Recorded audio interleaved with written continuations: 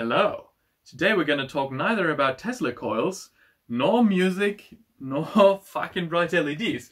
Instead we're going to be talking about the theory behind a project that I wrote for Arcattacks project posts. There's a blog over there where I post one electronic project a month. If you're interested, you should go over there and check it out, obviously. But this month I built a field mill, which is a very specific kind of electric field sensor. Looks like this. And I'm going to be explaining a little bit the theory about how it works, and we're actually going to be going through the maths. Ignore that this is on the board. And we're going to figure out how the field mill works and roughly what sort of output currents we could expect. So in order to understand the field mill, we should start off by understanding the most basic electric field sensor, which is just a plate capacitor, or two metal plates next to each other, connected with a current meter. And basically what happens if a field is applied to this is that the charges will move until the field inside the capacitor is entirely cancelled out by the field generated by these charges. So if we have a field of 10 volts per meter here, the charges will move from this plate to the other one until the field in the middle is zero. Now, these charges, when they move, obviously create a current, and we can measure that. Now, how high is that current? Well, let's calculate it. It's fairly simple. We should just first of all look at the amount of charge that actually moves from one plate to the other, which is quite simple. We could just take that out of the capacitor equation, is C times V. I might actually accidentally write U instead of V because that's the German sort of formula symbol for voltage. So if I ever write a U or say U, I mean V, just if you're confused. So the charge is equal to the capacitance times the voltage. What is the capacitance? Well, it's just a plate capacitor. We're also going to assume it's in a vacuum, so there's no relative permittivity. And so our capacitance is just epsilon 0 times A over D, the area of the capacitor, and this is the distance between the two plates. And our voltage is equal to the electric field times the distance. Now, if we put these formulas together, we can already find out what sort of charges, how many charges are moving from one plate to the other.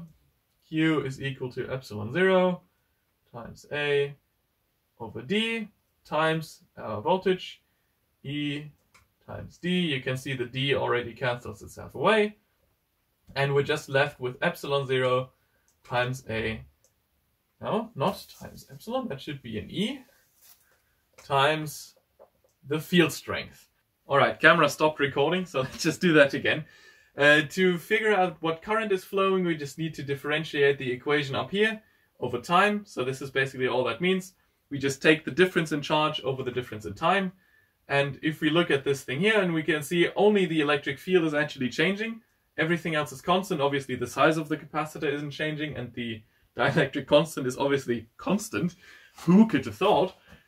We can simplify this to be epsilon 0 times A times the difference in field over the difference in time. And this is our measurement current. Now, there's already one major issue that you can see with this, and that is the fact that if the field is steady, there's no change in the field, the output current is 0. So that basically means we are unable to measure fields that aren't changing. But we would want to do that in certain circumstances, for example, if we wanted to measure the field generated by clouds. So how do we do it? Well, quite simple. We just simply take the static field and turn it into a changing one. Now, we do that by basically having a rotor selectively shield and unshield our electrodes. So this is the same pattern as we have on the back here. And these electrodes are all the same setup as this here. There's sort of the common plate on the back, which could be, say, this one here. And then the front is the other plate. Now, what happens then is, as it turns, is that it shields the field, and as it continues to turn, it unshields it again, basically turning a static field into a changing one. Alright, ignore the continuity error. I had to restart the recording a day later because the camera decided not to record any sound anymore. So, when we left off, we were just about to apply the theory that we did to this, to the field mill, and to calculate its output current. So, first of all, we would want to look at the total amount of charge moved again.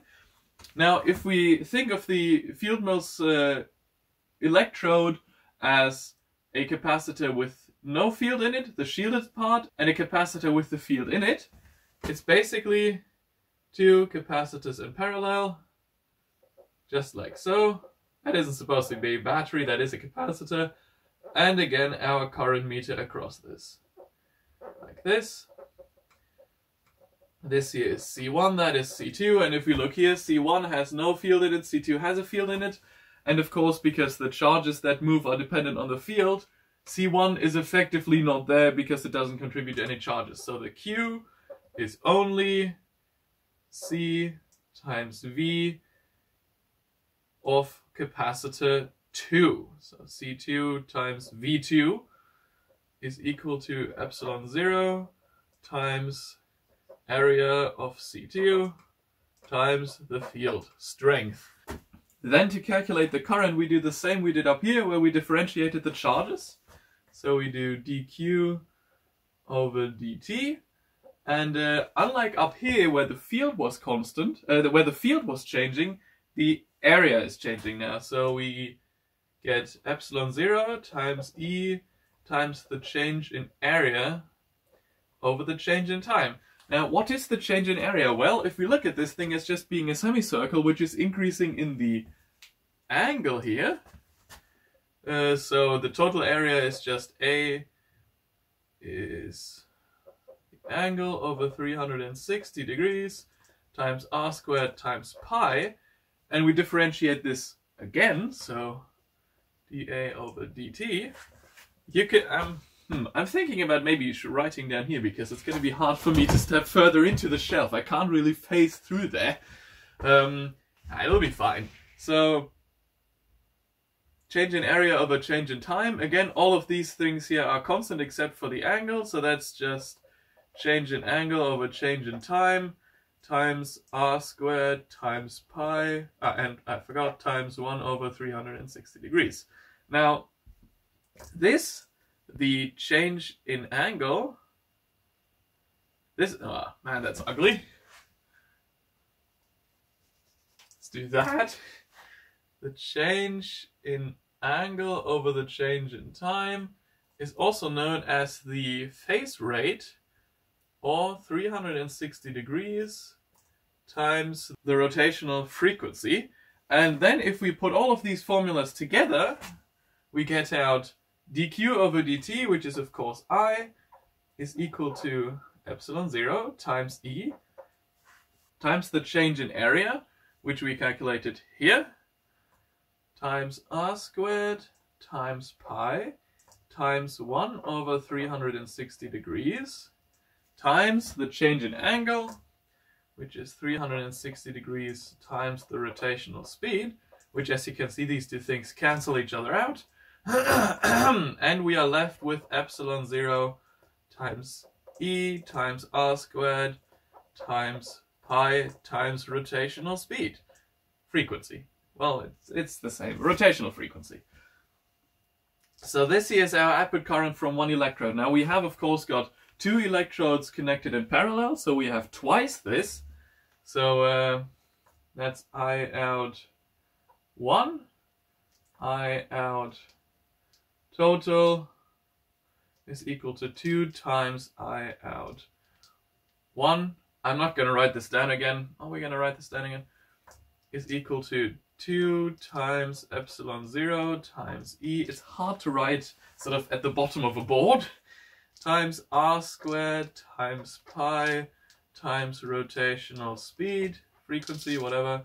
And this is the actual current that we get out of our electrodes. Now, the total measurement voltage is actually twice this, because as this thing gets shielded and has current flowing into it, the other electrodes get unshielded and they have current flowing out of it. And since we measure the differential, the total output voltage is equal to V out.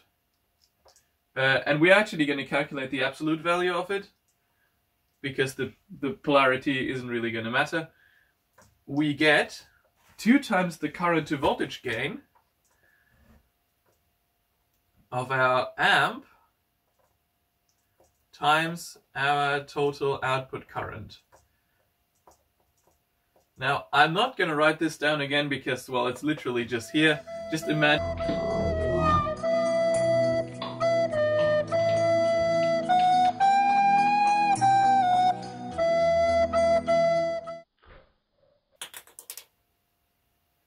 Just imagine I wrote this here. Now, why is it twice here? That is just simply because we are doing a differential measurement. So if the one electrode has a positive output current and the output voltage is positive, and the other one has a correspondingly negative output current and voltage, the difference between the two is obviously twice the output from one. And that, of course, also allows us to completely ignore any common offset. So if you had, say, a cable going past this, which induced a 50 Hz hum onto this, it would be roughly the same on all of these things here. So, with them all changing at the same rate, the distance between the two levels doesn't change, and our output voltage completely ignores that. So there you go. I hope you enjoyed this. If you did, make sure to subscribe. I have some more of these sorts of videos coming up, and also some other videos. One, for example, where I tried to measure the LED junction temperature from just the current and voltage going through it using the Shockley equation. But that is probably going to take a little while, because it's actually hard to measure the Shockley parameters of the diode, since we're not living in an ideal world, obviously. So yeah, thanks for watching, and see you next time. What am I doing in front of this board still? I should go away.